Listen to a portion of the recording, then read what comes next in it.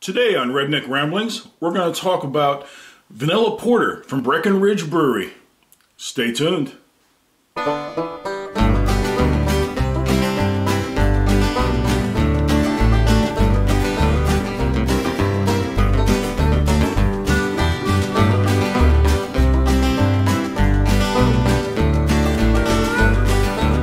Welcome.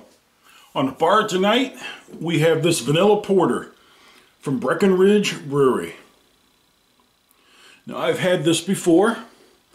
I've had a couple things from them.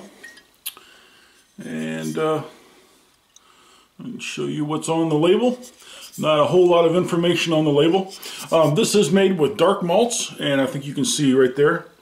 Dark malts with notes of vanilla, and they do claim this is made with real vanilla. So, let's pop the top and take a look.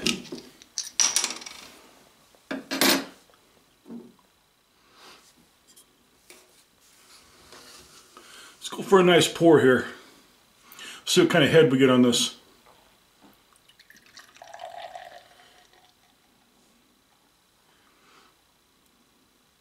Not too bad. I'm not being gentle with the pour though, intentionally, because I wanted to see what it would do. Got a decent head, not too bad at all. Like I said before though, head's not a definite sign whether or not it's a good beer. It is reasonably dark.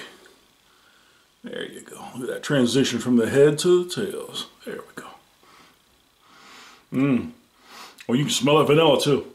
Vanilla is very strong in that one. Put a little bit more in there. Not too much more. Let's have a taste. It's obviously not a light beer.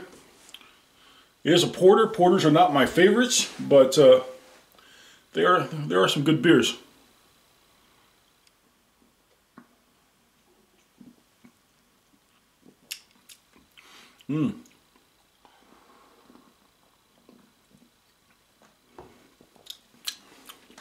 It's a good beer. Very drinkable. No sharp bite to it. Little hops, so it's not. It doesn't have that real hoppy bite like you might get with an IPA or something, which I wouldn't expect with a porter. But vanilla flavor, definitely you can taste that vanilla. The vanilla does not overpower the beer, so you can actually you can still taste the beer in this. It isn't so overly done with the vanilla that it lost its essence of being a beer.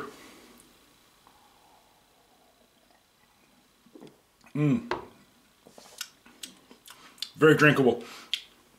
It's another one of these you can sit around and drink 3 or 4 of them pretty easily. Which is why I have a second one out.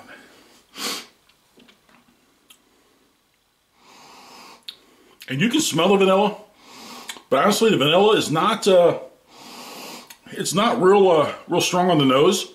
You get the vanilla on the mid of the tongue and on the back of the tongue. That's where you get the vanilla.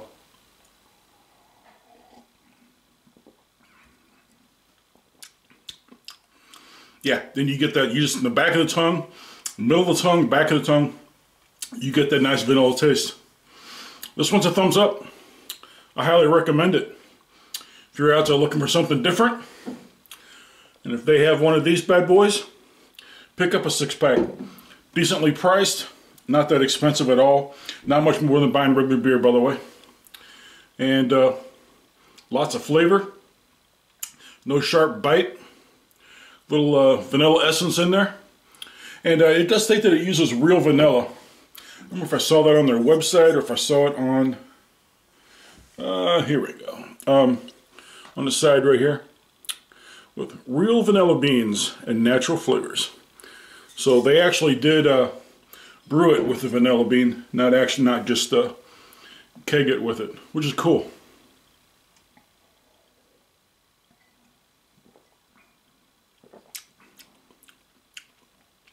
I like it. It's a thumbs up. Give it a try. Thank you.